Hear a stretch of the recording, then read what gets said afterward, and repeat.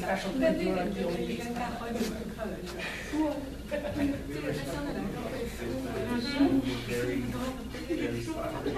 Yeah.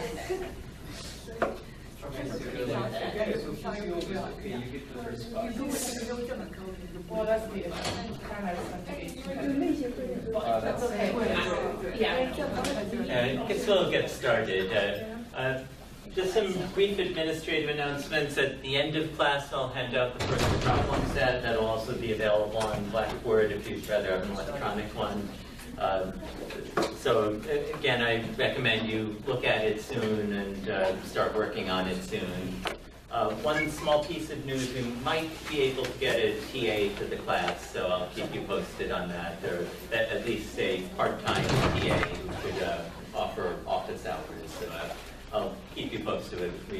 That might be upcoming if some of you would prefer different office hours or extra office hours relative to mine. So any questions about anything before we get started today? Okay, so I'll just pick up where we left off last time. So we had been working on intractable problems, and I had been trying to go through some general advice I could give on what to do if we've come up with a model that leads to an intractable optimization problem. And I had mentioned that the first thing to do is make sure it's really a hard problem. Try and see if a brute force algorithm would work for your problem. If that doesn't work, you can try an approximation algorithm.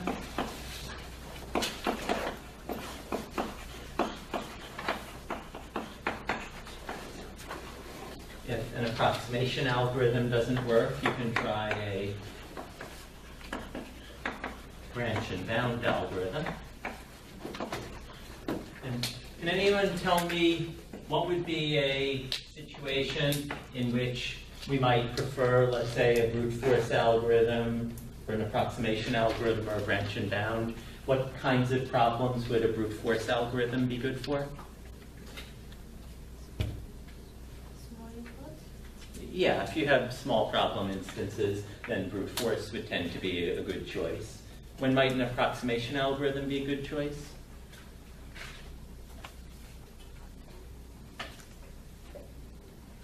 Well, it might be good if you have large or hard instances and you know it's okay not to have an optimal solution. Some kinds of problems we care quite a bit about how optimal or close to optimal the solution is. Others, it's not so important. What about branch and bound? When would that be a good choice? Well, what does branch and bound give us relative to these other methods?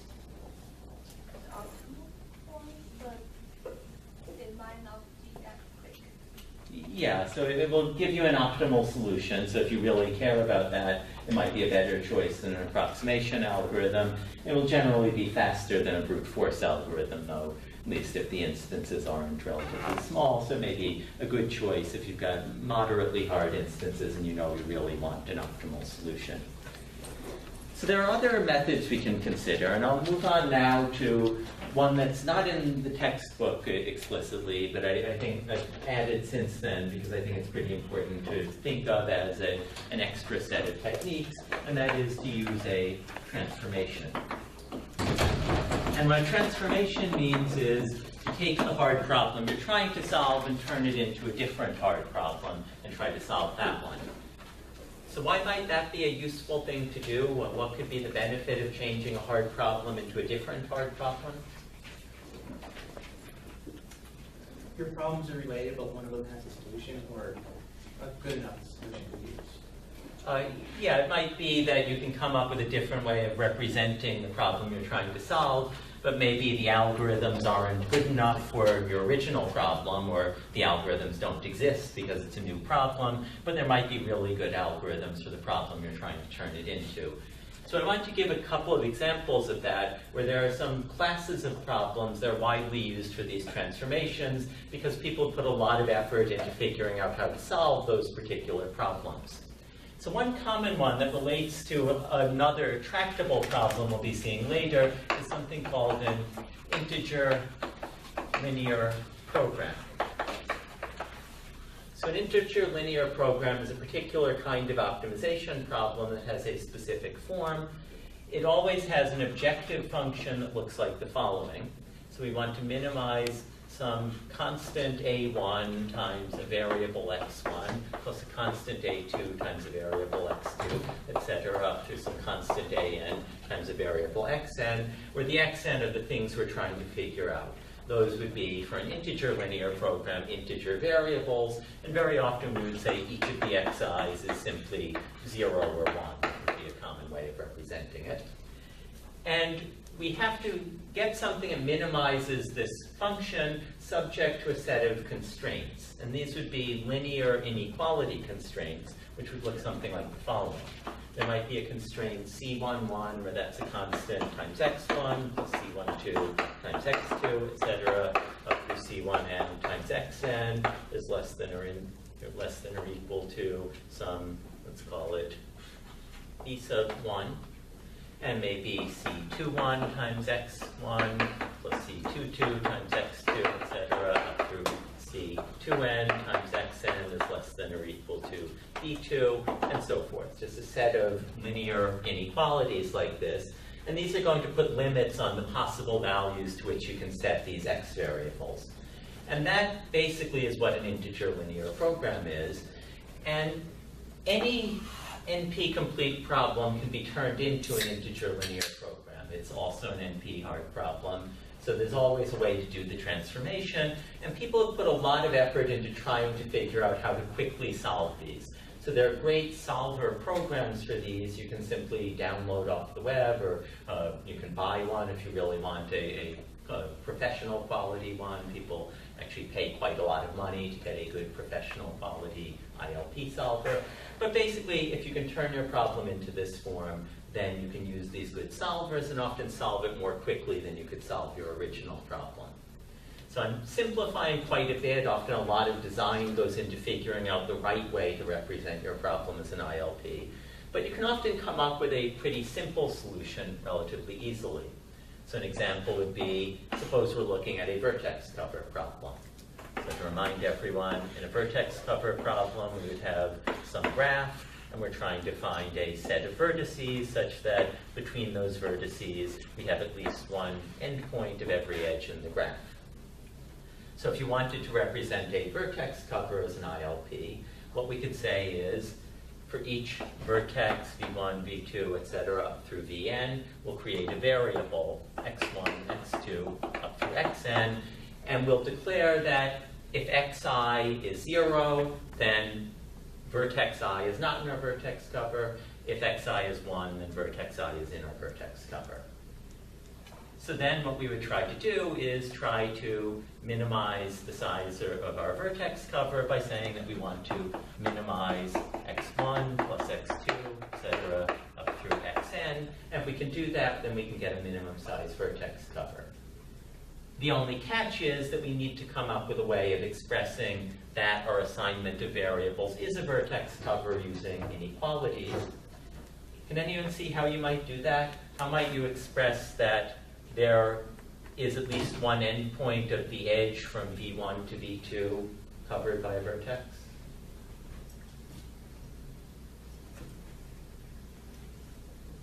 Well, we want to say either v1 is there, which is equivalent to saying x1 is 1, or x2 is 1, or they're both 1.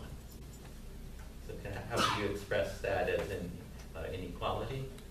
For each vertex pair, you can declare a variable, say I. So if it's v1 and v2, you can say I12.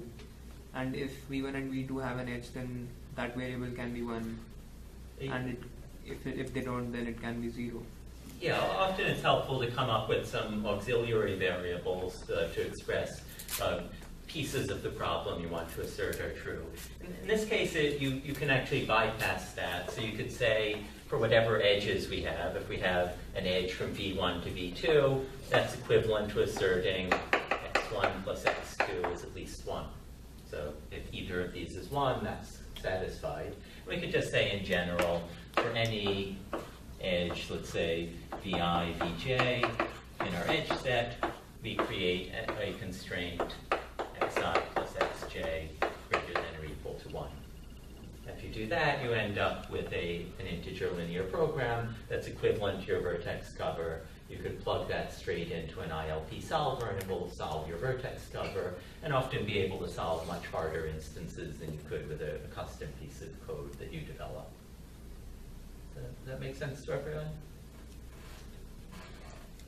And so another class of problems people often use is what are called satisfiability or SAT problems. So satisfiability problem also uses a set of variables, typically what we would think of as Boolean variables. So whatever we're trying to do, we would say that we have a set of variables xi, where xi is either true or false.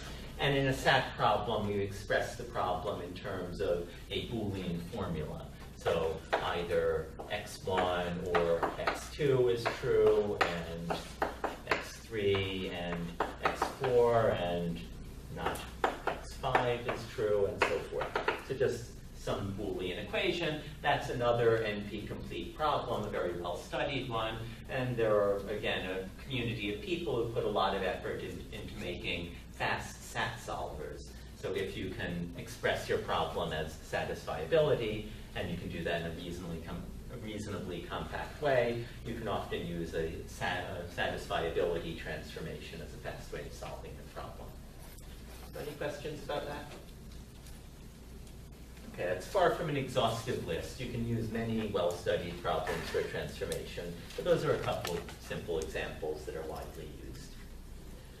The next thing you might consider is really a very broad class of algorithms that we refer to as heuristics.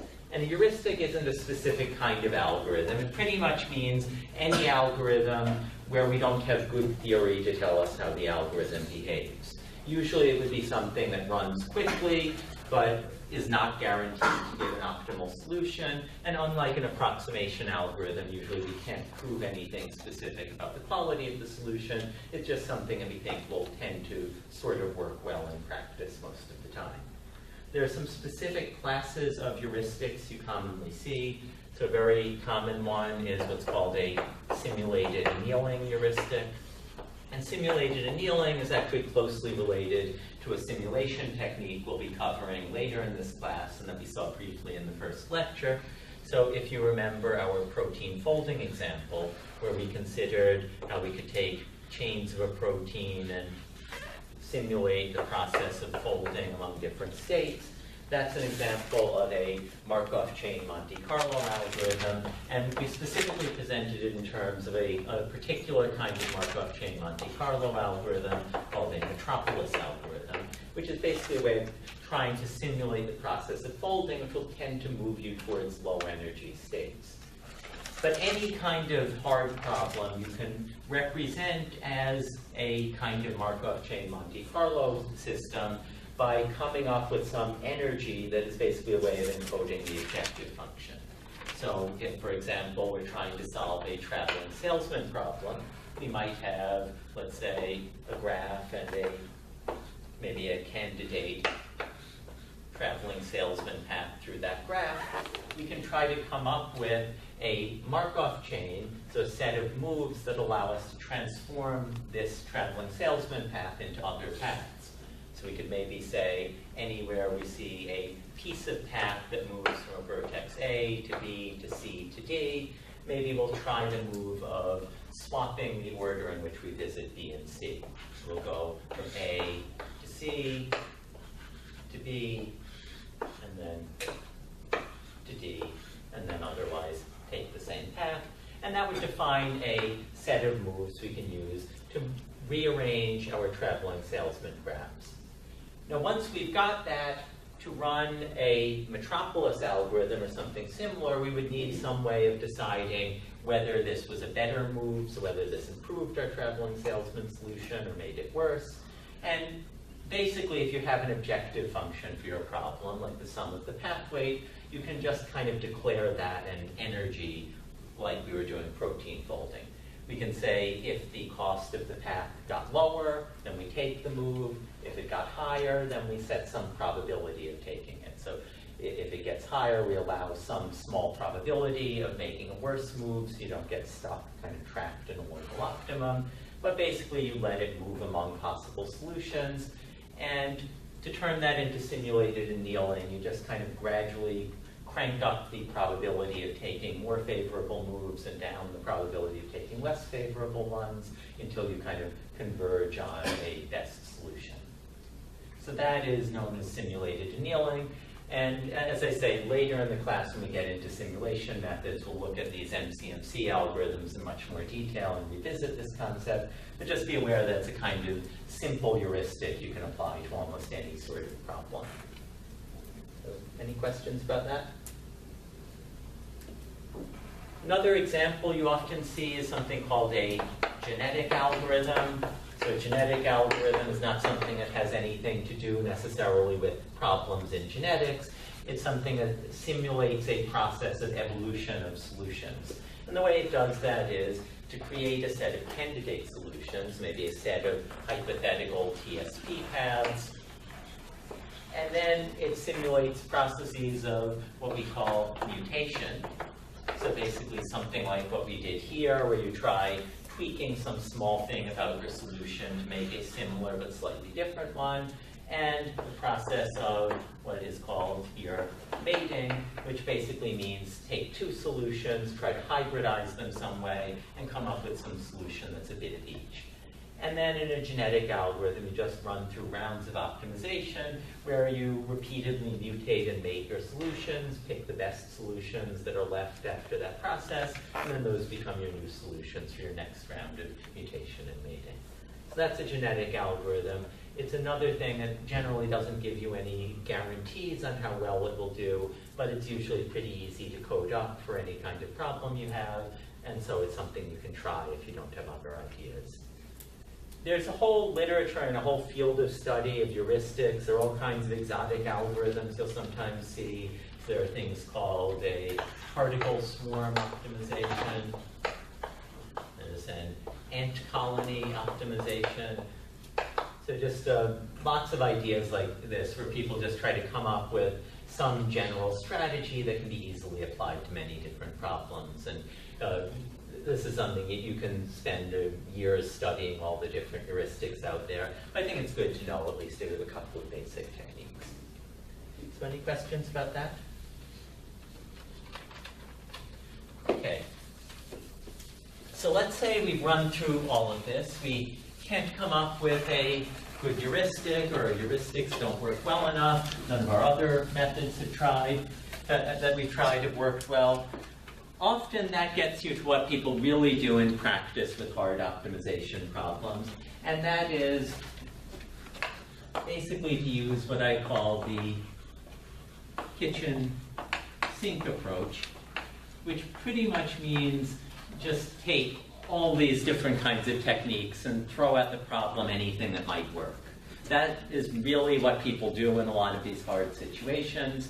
So if you're trying to solve, let's say, a very hard vertex cover problem, it might be that first you run an approximation algorithm, you get a good candidate solution, then you plug that in as the starting point for a search with an ILP algorithm, and then maybe you cut off your ILP because it's running too slowly, and then you put the best solution it finds into a heuristic algorithm, like a simulated annealing, and let it kind of clean up the solution.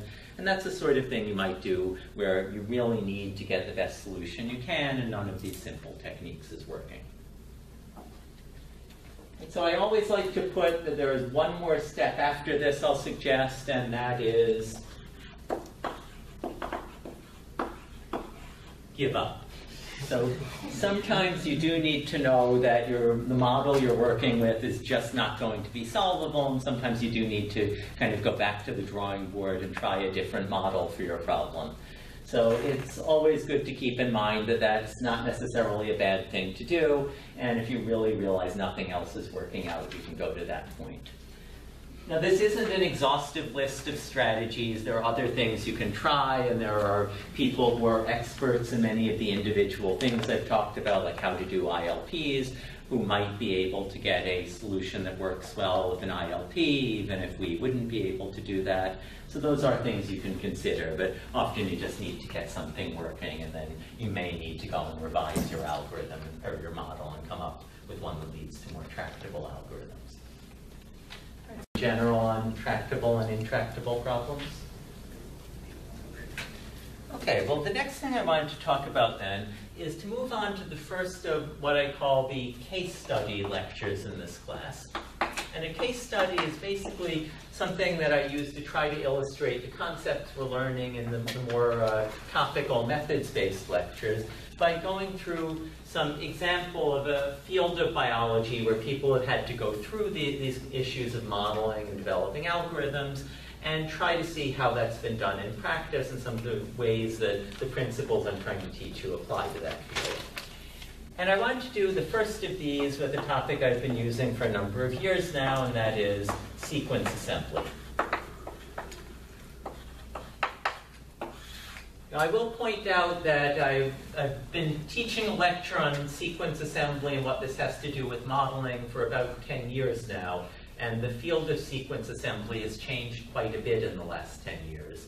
So the chapter from the text that's based on this is a little dated in some ways. I'm going to try to update that.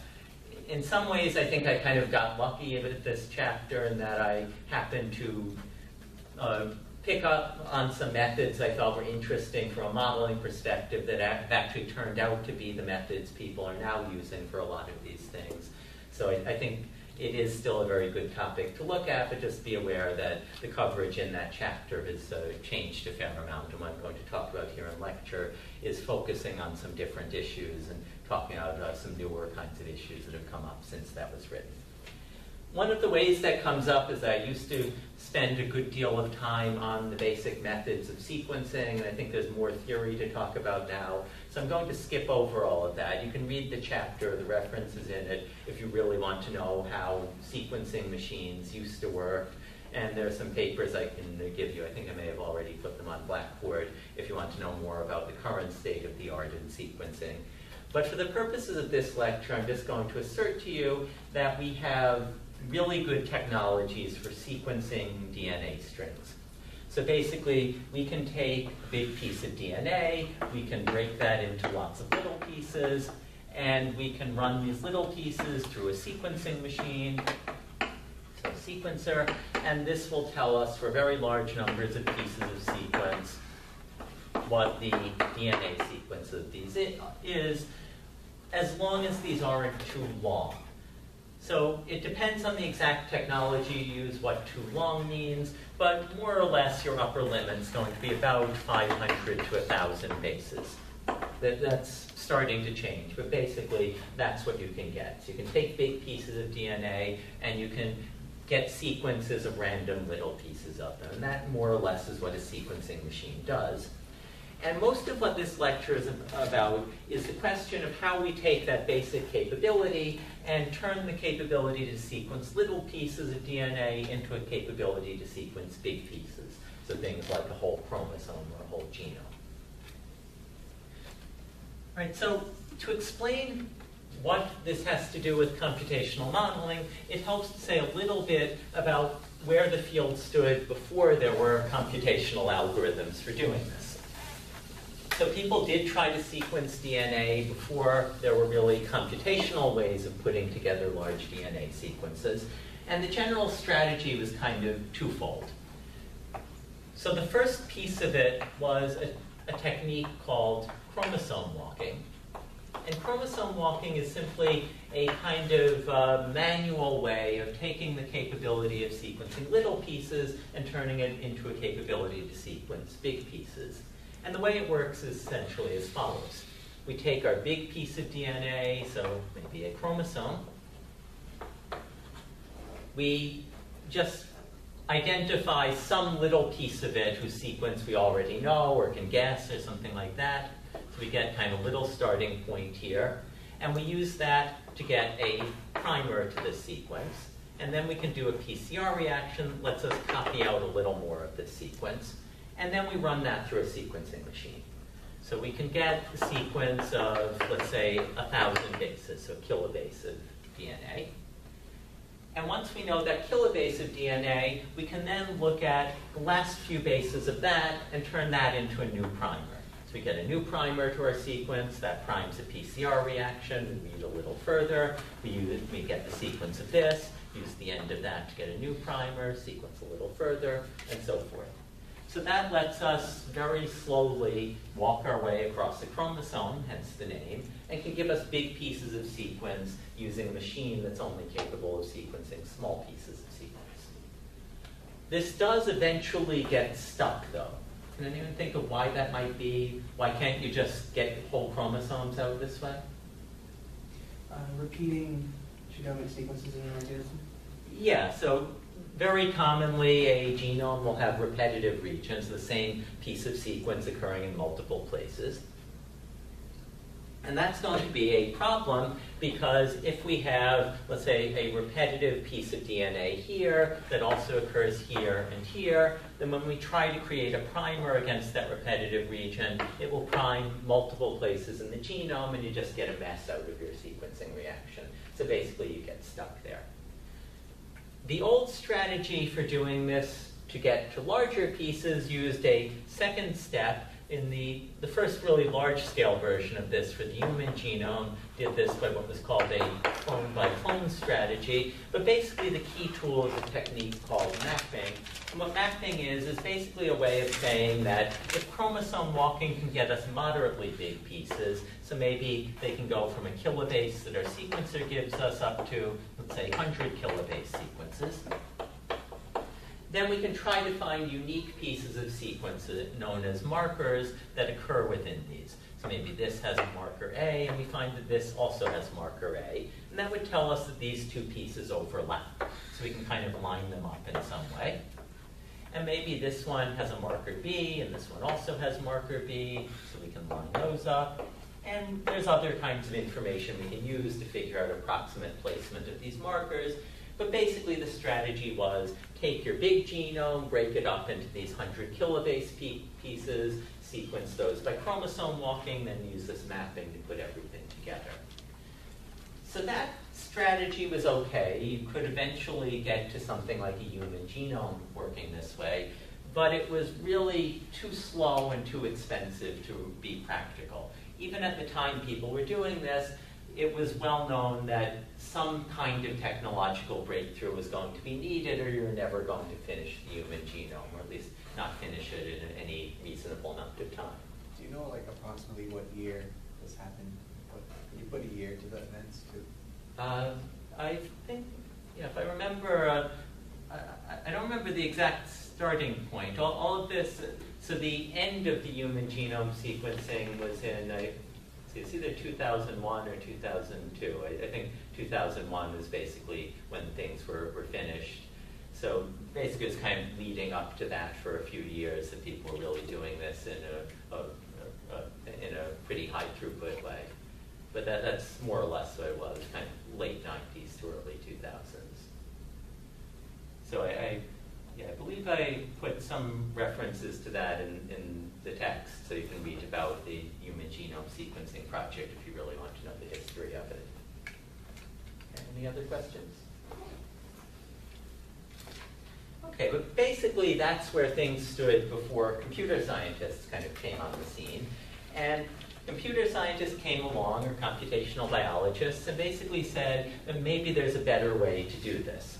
This is a very tedious, very kind of inherently sequential way of going about things, and maybe there are better ways of using our technologies to sequence a genome efficiently. So the original strategy that kind of came out of the computational literature is something I want to talk about now that actually turned out not to be the thing people use. But I think it's very interesting to study from a modeling perspective.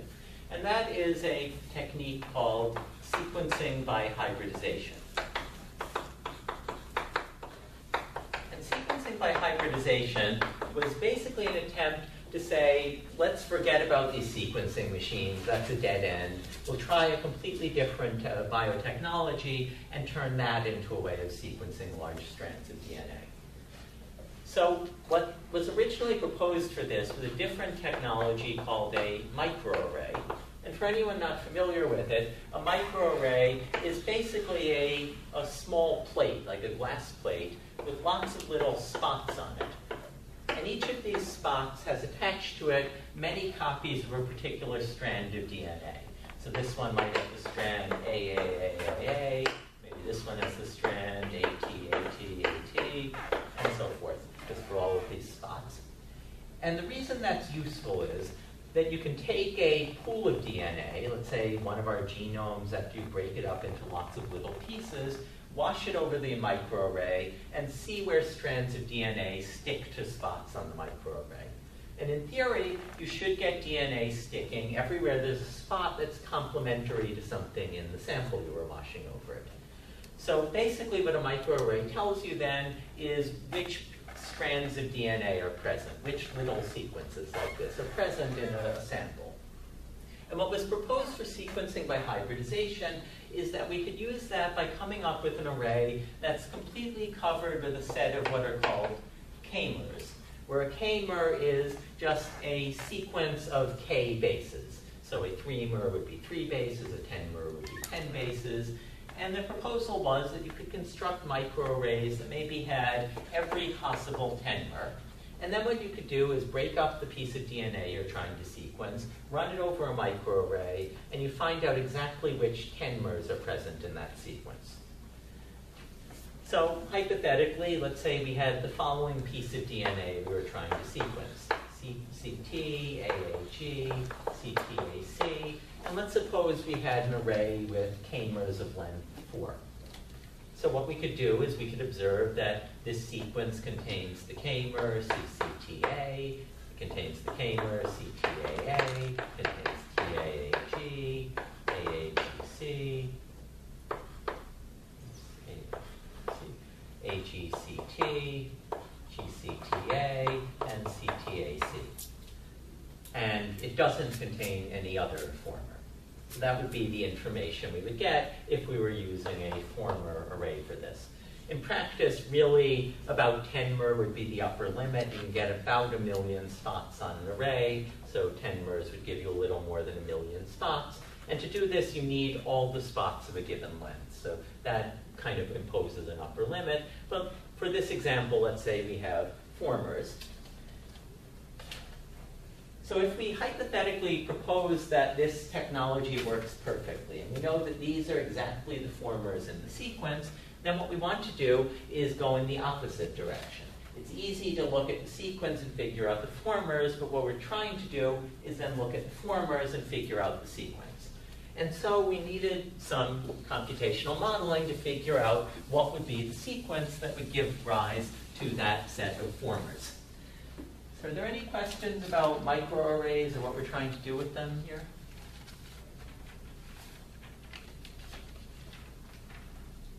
Okay, well, basically the idea behind how this works is to use a very simple observation here, which is that if 2 k-mers follow each other in the sequence, so one is a prefix and one is a suffix, they have to agree on k-1 bases. So if the k-mer CCTA is followed by CTAA, that can't happen unless they agree on the basis CTA, that it's the k-1 suffix of the first and the k-1 prefix of the second. And that allows us to figure out from a set of these k-mers which ones might hypothetically be consecutive in the sequence. So if we observed that we had, let's say, a k-mer, AAGC, we would know that only certain k-mers could potentially follow that in the sequence. It could be followed by AGCA, and we can look and we can observe that in our data set we have, let's say, an AAGC here, but we don't have an AGCA, so that would tell us that this can't be the one that follows this. We could look for other possibilities. It could be followed by AGCC, it could be followed by AGCG, it could be followed by AGCT, and those are the only possibilities. So we would just have to see which of these occur in our sequence or which occur in our set of k-mers, and then we would know the possible ones that could follow this one in our sequence. If you're lucky, just one of these would occur, and that would tell you that either there is a definite situation that this follows this, or maybe that this is actually the last one in the sequence and nothing follows it. But more or less, you would be able to figure that out. Now, in the general case, you won't necessarily have a single possible one that follows your initial k-mer. It might be that any given k-mer could be followed by a few different possibilities. And so we need to go a bit further to come up with a well-posed computational problem that can tell us what the original sequence could have been. But we can just follow this logic a bit further and see how to do that by putting the entire thing into a graph defined by these particular edge relations. So if we look at, let's say, the set of k-mers we had before, we can observe that we start with a CCTA k-mer, and we can consider what might come after that. So it could be followed by CTAA, and we can look at our sequences and observe that we do in fact have a CTAA k-mer, so that's a possibility. Could be followed by CTAC, and we can again look at our sequence and we can observe there is in fact a CTAC, so that might be what happens next. We could consider the others, could be followed by CTAG, but we don't have one of those, so we leave that out, and could be followed by CTAT, but we don't have one of those either, so we leave that out. CTAA could be followed by TAAA, we don't have that, or TAAC, or TAAG, which we do have, or TAAT, which we don't have. But basically, we only have one thing in our k-mer set that could follow this, and so forth. So TAAG can only be followed by AAGC, can only be followed by AGCT, can only be followed by GCTA, and then this one we actually have a couple of possibilities. GCTA could be followed by CTAA, or it could be followed by CTAC. And that then would define all of these prefix-suffix relationships. For our original set of k-mers, this graph would encode all of the possible k-mers for which we have the suffix of one corresponding to the prefix of another. Does that make sense to everyone? Okay, so once we've got this model, if we want to sequence our strand of DNA, we want to determine what the original sequence was, we can pose that as a problem we want to solve with respect to this graph. And in particular, what we're asserting is that each of these nodes in our graph corresponds to something that has to be in our original sequence. And we know that you can only walk through the sequence by taking edges that are in this graph. And so we can turn that into the computational problem of saying that our original sequence should correspond to a walk through this graph where we visit each of the nodes once. So does anyone know what that's called? Hamiltonian path. Yeah, so in presenting things this way, we've represented this as a Hamiltonian path problem. And by representing it as a Hamiltonian path problem, we know what we're trying to solve. We can say, let's solve the Hamiltonian path. That will tell us our original sequence. Each time we walk another step, we're adding one more base to our inference until we get through all of our observed k-mers. So that gives us a model, but that model has some problems to it. So can anyone tell me one problem with representing this as a Hamiltonian path? Well, if you have the same k-mer that's represented multiple times through what you're trying to sequence. Yeah, it's possible that a k-mer will be repeated. That's something that's not captured in our model here, and you might get an incorrect inference. So if you have repeated k-mers, you're going to run into a problem. We could consider generalizing this. In principle, a microarray actually gives you some quantitation, so maybe we can figure out, or propose that we can figure out how many times we have to pass through each k-mer, but then we'll get a tougher problem to solve. But that's something we could consider. Any other issues with this model? The binding specificity isn't perfect, so you can have some false positives and negatives. Yeah, so microarrays are a noisy technology.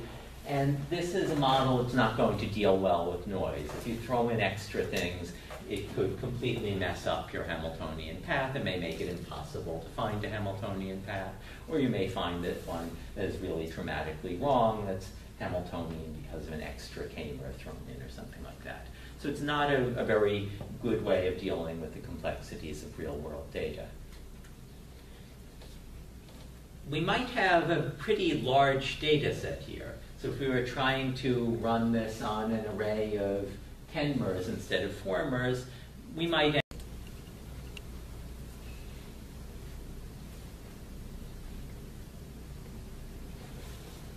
Well, the main thing is that this is an intractable problem. So it's not ideally something we want to deal with. As we just learned, we have ways of dealing with that. But in general, you'd like to avoid intractable problems. If you can, they're generally not going to scale well, and it's going to get harder and harder to deal with large problem instances. But basically, there are a few things that are wrong with this kind of model that can be a challenge to deal with. One other one that we'll often run into and that becomes important as we keep going is that even if you don't have repeated k-MERS, even repeated k-1 MERS can create ambiguity in your possible solutions.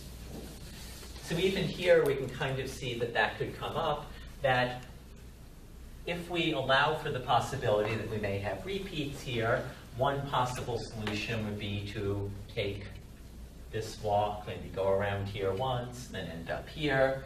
But another possibility would be start here, walk around this cycle, then walk around it again, then again, then again, then again, then go here to end. That would also be consistent with the pattern of k-MERS we see.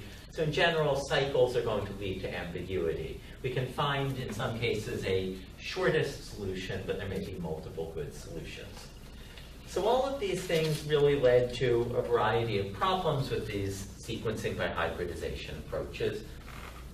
But there was an interesting theoretical insight around the time that people were starting to kind of give up on the sequencing by hybridization approach. And that was that you could actually take the same problem, the same data, and represent it in a different way. To come up with a different model for the problem that seems like it might not make much of a difference, but actually turns out to be a quite important difference. And that is to say that instead of representing our k-MERS as nodes of a graph, what we'll instead do is represent them as edges of our graph. So in this model, let's imagine that we've got the following sequence: CCT, AAG, CTTG, and I'll just declare that k equals 3. In this new version of the problem, what we're going to do is look at all the 3 MERS. So we imagine we have an array that tells us which 3 MERS are present. And instead of declaring that a CMER like CCT is a node in the graph, we're going to declare that the nodes are k-1 MERS. So like the node CC would be a node and CT would be a node, but then the thing we actually see, CCT, would label the edge between CC and CT. And we could do the same thing with all of the other k-MERS here. So we've got a CTA, so we can say that that would label an edge from CT to TA, and likewise TAA would label an edge from TA to AA, and so forth.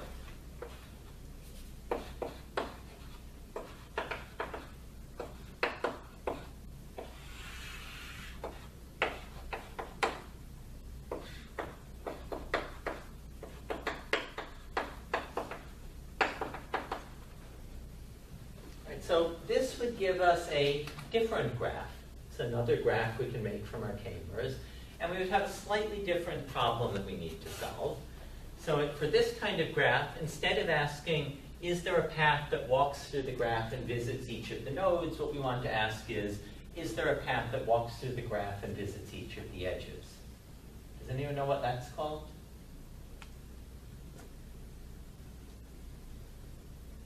So that is known as an Eulerian path. And an Eulerian path might sound like it's a pretty similar thing to a Hamiltonian path, but it turns out that computationally they're very different problems. And actually, Eulerian path is a tractable problem. It's actually, there's actually a linear time solution in the size of the graph, so you can very quickly solve Eulerian path problems. And I think this is a neat thing for our purposes to observe that, because in this case, just representing the problem slightly differently dramatically changes its computational tractability. And I think it's a nice illustration of something I tried to point out in the previous class, and that is that just because the problem you were trying to solve can be represented as a hard problem doesn't mean that the problem actually is a hard problem. So a different representation of the problem might be quite a bit more tractable. And so this led to a different way of posing the sequencing by hybridization problem, where instead of having to solve a hard problem that won't scale well, you get an easy problem that will scale to very large data sets. Now, unfortunately, that still didn't solve enough of the problems with sequencing by hybridization, and it still seemed to be basically a dead end research-wise. The other problems, like the noise in the technology and the problem of repeats, so you can't get past about k equals 10, and even a moderate-sized bacterial genome will have repeats of length more than 10, those seemingly kind of killed the technology. But as we'll see towards the end of this lecture, the theory actually ended up becoming very important for the field, even though the technology was kind of a dead end. So that I illustrate as kind of a wrong turn of modeling, but remember that for now because we'll be revisiting this a bit later. But for now, what I want to do is move on to what people actually did for at least the first large eukaryotic genomes, so things like the human genome, and then we'll return to why this was important a bit later. Are there any questions about these Hamiltonian or Eulerian path representations before we get to that? So just to does RNA-seq use the nucleus? We'll get to that. So that's part of why I'm saying this is important. The theory behind this is actually very important to how people work with RNA-seq data today. So that's kind of a preview of why this is eventually becomes relevant. Any other questions? Okay, so what people actually ended up doing, at least for a time, was to use a very different approach where they went back to the sequencing machines. They figured out the arrays were just not going to work as a sequencing technology, but with a different kind of method than the chromosome walking clone by clone strategy called shotgun sequencing. And the idea behind shotgun sequencing is that we would take our big genome, so there's maybe a chromosome that we're trying to sequence, and we would fragment it, so break it into little pieces, where these little pieces are the things our sequencer can read. And unlike the clone-by-clone strategy, we're not going to try to break these into 100 kilobase pieces and sequence those. We're just going to break them down to more or less the size a sequencing machine could work with. So let's say 1 kilobase fragments. And then directly run these random 1 kilobase fragments through our sequencing machine. So we get lots of 1 kilobase sequences. And then we're going to go through a process called assembly. And assembly is the process of taking all these little sequences we get off of our sequencing machine and trying to figure out what big sequence they all came from. So we can represent that as a computational problem. Let's suppose we have our big sequence. We've broken it into lumps of little 1 kilobase subpieces. We would have redundancy, so probably we would have many overlapping pieces at different points in the genome. So maybe we've got millions of these 1 kilobase sequences. We find out what strings encode them, and then we want to ask what was the big sequence that all these little sequences came from. Can anyone suggest a computational problem we could use to model that?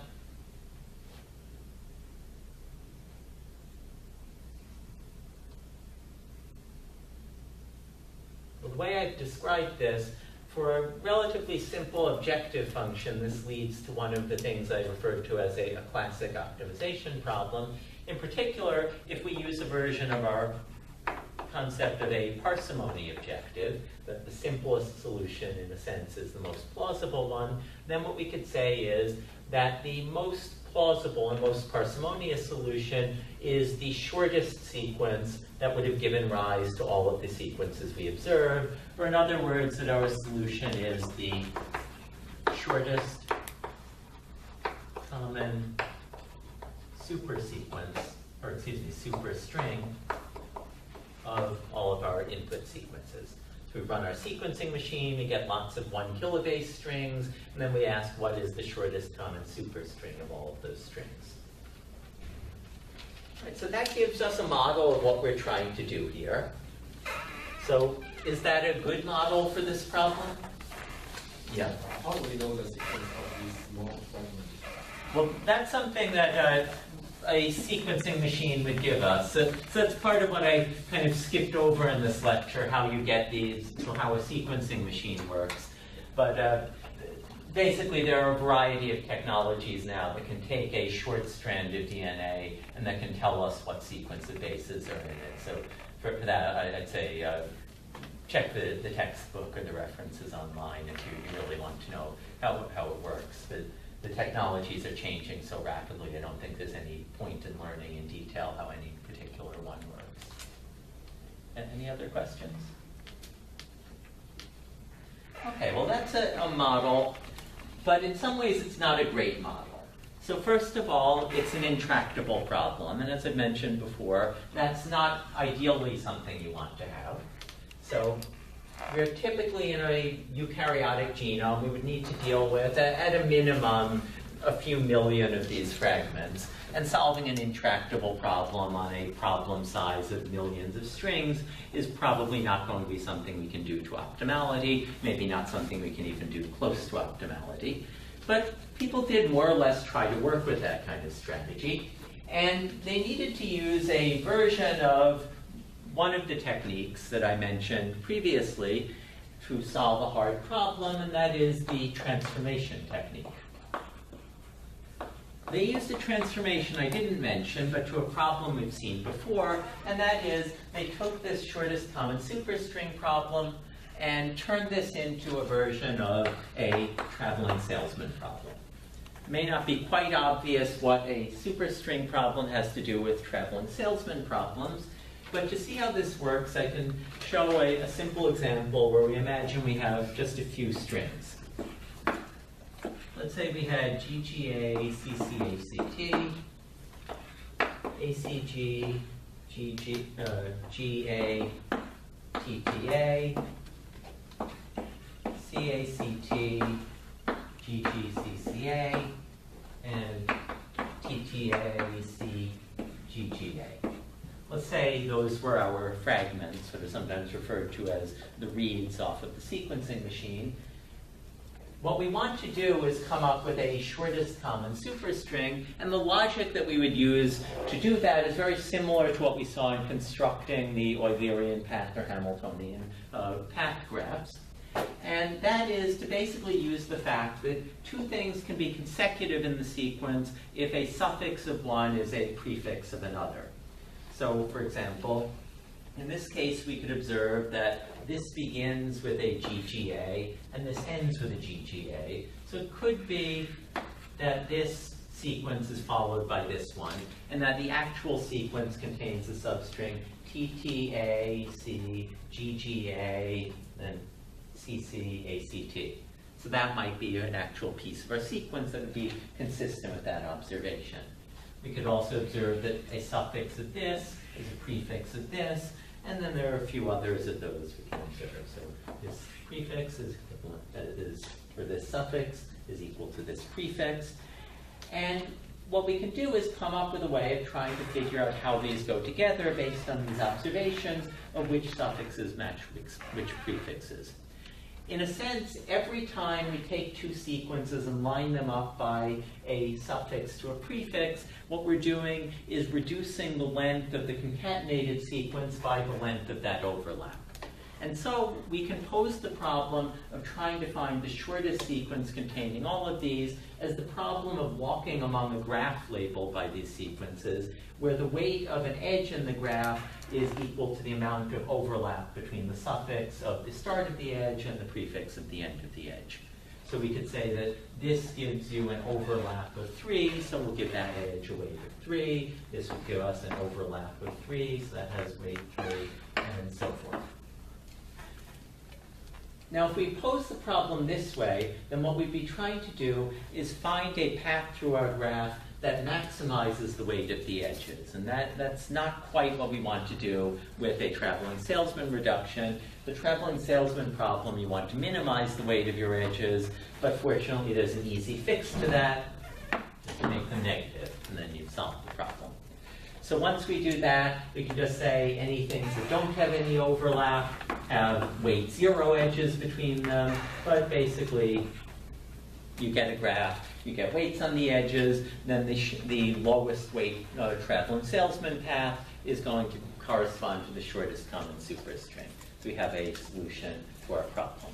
And that's more or less how the earliest real sequencers worked, or assemblers. It seems like there are a lot of correct answers if you were going the shortest part. So what's the chance that the shortest is actually the correct answer? Yeah, so that's a complicated question. And really, you would want a relatively large number of fragments that you have appreciable amounts of overlap between consecutive fragments. Because if you tried to do this really with overlaps of 3 or 2 or 1, it's not going to work. You'll just get noise. So one of the complications in actually doing this in practice is that they don't really look for exact matches like this. They actually use something like a blast search to find significant matches, and that also gives you tolerance to errors and things like that. So basically you're trying to find things that match to a degree that would be implausible by chance. And that's really how you would figure out the weights of these edges. So that basically does give you a way of solving this. There are other complications. You also have to remember that you're dealing with DNA sequences, so some of these might be reverse complements of others. You have to account for that. But basically, this kind of gives you the heart of something that will be able to solve these problems for reasonably large genomes, so things like a bacterial genome. These assemblers would still run into problems eventually, though. So in particular, this kind of approach wouldn't work for something like our genome. Can anyone think of what might go wrong if you tried to assemble a human genome in this way?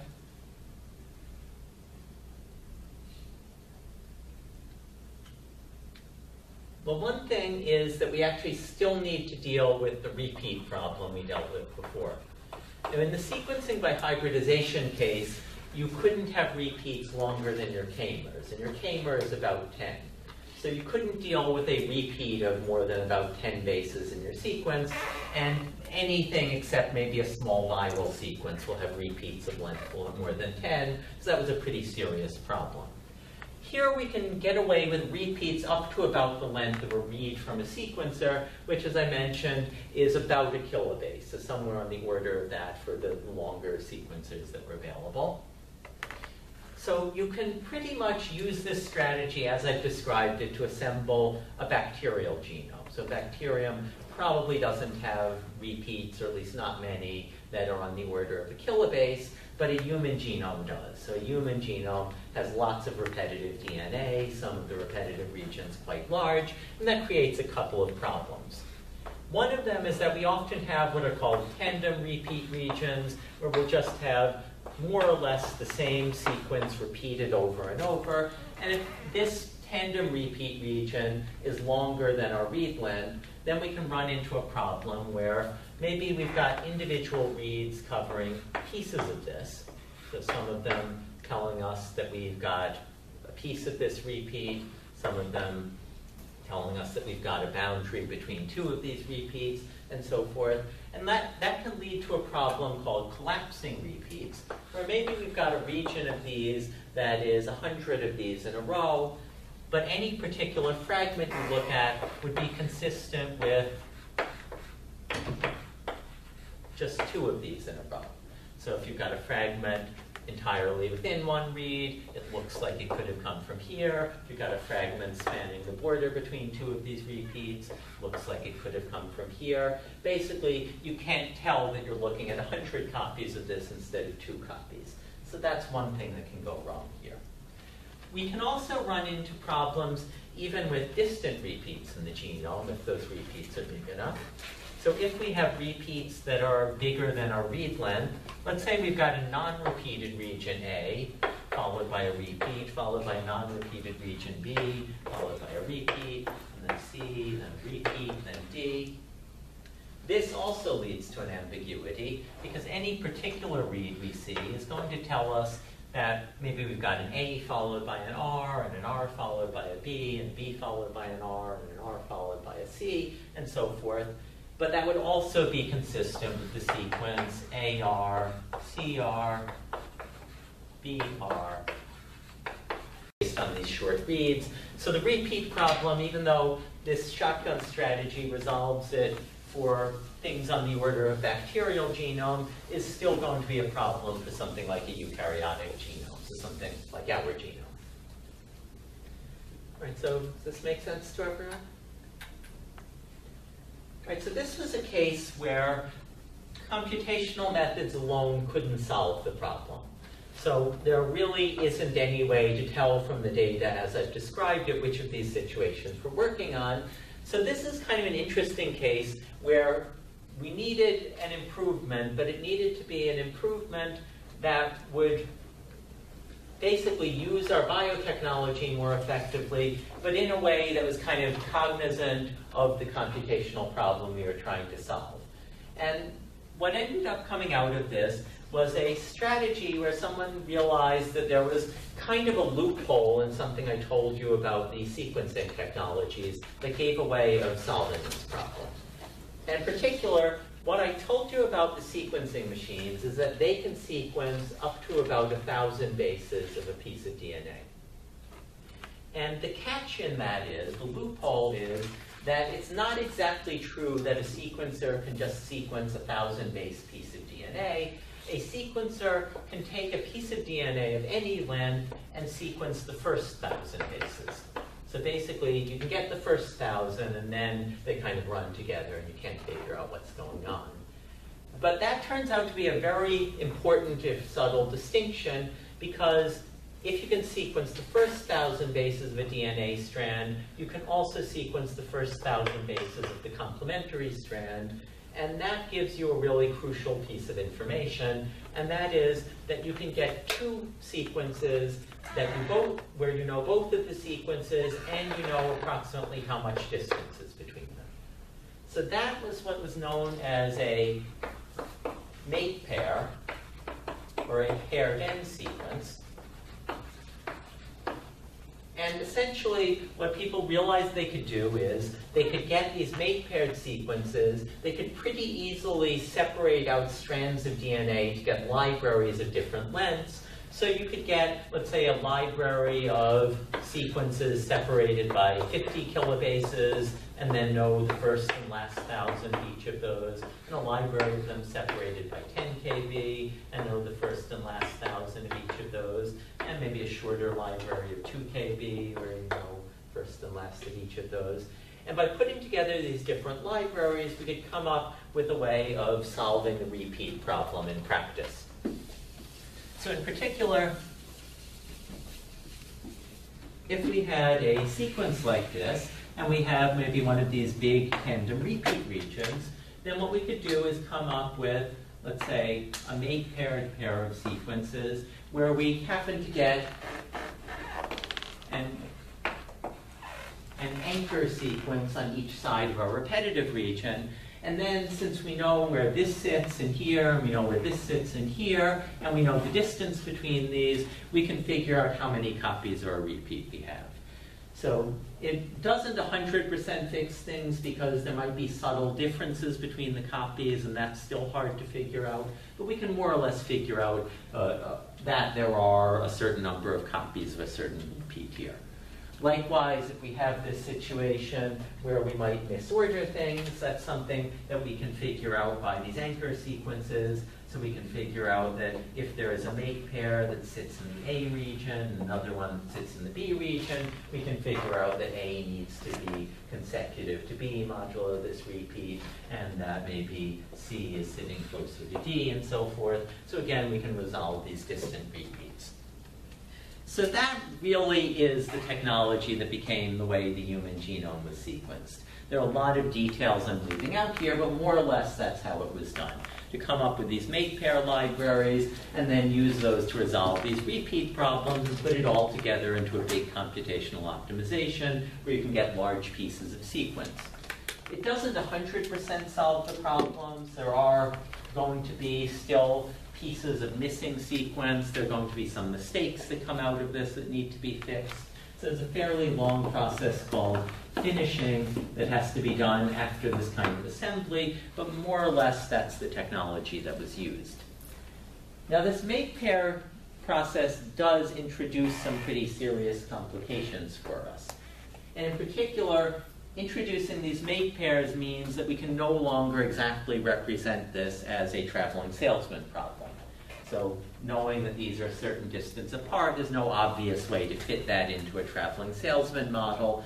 And so what people really needed to do to come up with a solution to this is something like what I had referred to as the kitchen sink approach to solving a hard problem. They really needed to throw in a lot of heuristics, throw in lots of other information that kind of gives you hints, solve pieces of it kind of offline, and then use this make pair information to try to throw things together based on solutions to something more like the traveling salesman problem. It gets quite complicated in practice, but basically this shotgun assembly using paired end sequences is the way we created the human genome and the way most eukaryotic genomes or most large genomes are created today. It's still really the dominant technology for that. So any questions about any of this? Okay, so that brings us to more or less where things stood as of a few years ago. And as I say, this is still the main way you would assemble a large genome, but there have been some pretty big changes in sequencing technology. And these changes in sequencing technology have been creating problems for sequence assembly. And one of the big changes has been that sequencing machines now work quite a bit more efficiently than they used to. I mentioned that you would typically need a few million reads of these sequencers to do an assembly like this. So the human genome originally had about 10 million reads, I think it was, went into the assembly process. But that is trivial compared to what you can get from a modern sequencer today. So a modern sequencer might give you billions of reads, and you'd like to be able to use those to solve your assembly problem. And that, unfortunately, becomes an issue when you're using something like a traveling salesman transformation, or even a more complicated sort of heuristic solution to kind of this messy paired end traveling salesman thing. It's not going to scale to much larger problem sizes. And so there's been a lot of interest in trying to find faster ways of solving this and ways that will be scalable to larger and more complicated data sets. And that's where we kind of come back to some of the methods that I'd said were sort of a dead end with the sequencing by hybridization approach. And the first way that was kind of brought back into the field was with a suggestion to do a new kind of way of taking the advantages of both approaches that was originally referred to as shotgun sequencing by hybridization. And the idea with shotgun sequencing by hybridization was to say that the microarrays from sequencing by hybridization just were not going to work out as a sequencing technology. But maybe there's a way to use the sequencing machines, which have gotten really good, but put them into the kind of the model we had been dealing with sequencing by hybridization. And the way that was originally proposed worked as follows. Let's say we've got our big piece of DNA, and we've got our fragments of this. And we're going to assume that our fragments are things our sequencing machine can read, so maybe 1,000 bases at a time.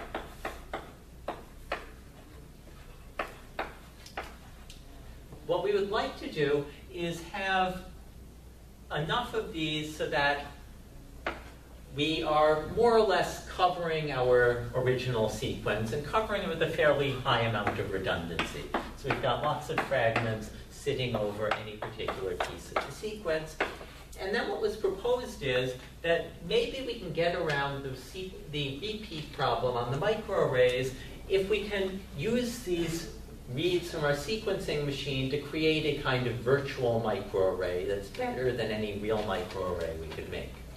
And the suggestion was the following. let's take each of these 1,000 base strands and let's artificially fragment it into a smaller number of fragments. So let's say we make 30 base fragments by just taking whatever the sequence of this is. So this thing, we know 1,000 bases in a row, read off the first 30, say that we've got that, read off the next 30, read off the next 30, and so forth. And we'll just call these k-mers. So we'll say that we know the first 30-mer in the sequence, we know the next 30-mer, and so forth. So we end up with a big library of 30-mer sequences. And in principle, if we have enough of these big fragments and enough overlap between them, that we always have at least 30 bases of overlap between consecutive fragments, then what we're actually getting out here is the complete set of 30-mers found in our original sequence. So what we're getting is basically the same information we wanted to get from the microarrays, but we're getting much longer sequences than you could get from a microarray. So if you tried to build an array with every 30-mer, that would be, I think, just over 10 to the 12th spots on your array. That's much more than is actually possible, but we can do this, or maybe that's 10 to the 18th. But anyway, it's a large number of spots. But you can get this by fragmenting your sequences, and then you can just take the algorithms that we used for our sequencing by hybridization approach. We can take each of these artificial 30-mer k-mers, and we can make an Eulerian path graph out of those. So we can take, let's say we've got one of our original sequences, A, C, C, T, A, G, G, and let's say we're making an artificial, 5-mer array, just to illustrate the idea. We could say that we have this piece of sequence, ACC, TA, and we're going to turn that into an edge in our Eulerian path graph that is running from the node ACCT to the node CCTA. We can say that we've got the 5-mer CTAGG, or excuse me, CCTAG, and we can say that that runs from CCTA to CTAG, and it's labeled CCTAG, and so forth.